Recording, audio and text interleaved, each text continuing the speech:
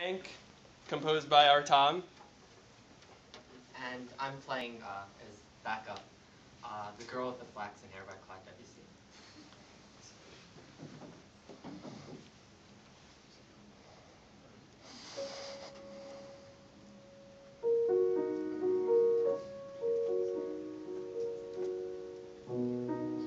I sat in a French Empire straight back chair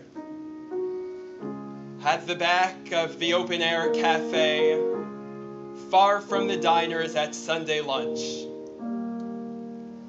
The aquarium bubbled and the aerating fan muttered under its breath, massaging the cool air and the warm water. A catfish sat near the bottom, stretching the length of the width, looking at me carefully as I looked at him. His left eye reached for mine, and I felt his aloneness. The tank held only smooth, round stones of color or clear glass, and a small seaweed floated slowly near the top. The catfish looked at me, and I looked at him.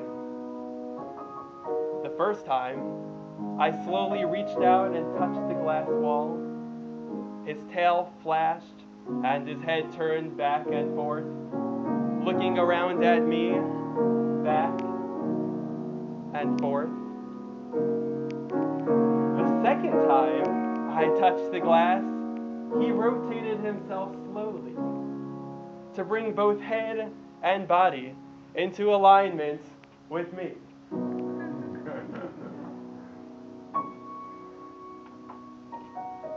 To look at me from both left and right as I looked at him.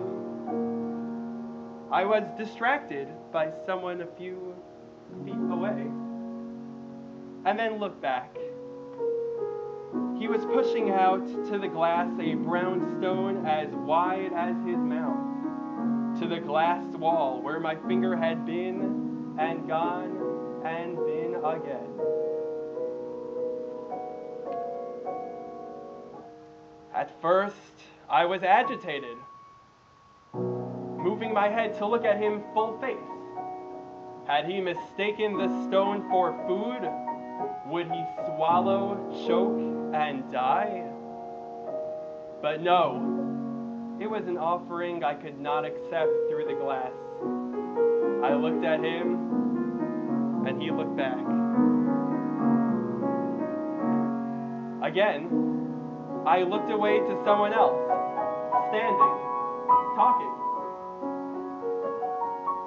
I heard a click, and then a second, at the corner of the tank, as one, then two stones were spit out, and his mouth moved, up and down, as he looked at me.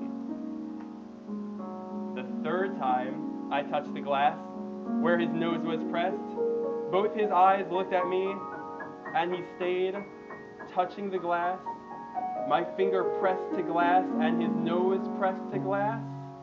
We looked at the other's eyes, my right to his left, my right to his left,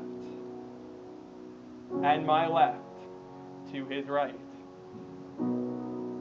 A catfish in captivity, a catfish in tank, at the back of a cafe. No language, but two spirits through a glass wall. Gills and lungs, finger and stone, eyes touching.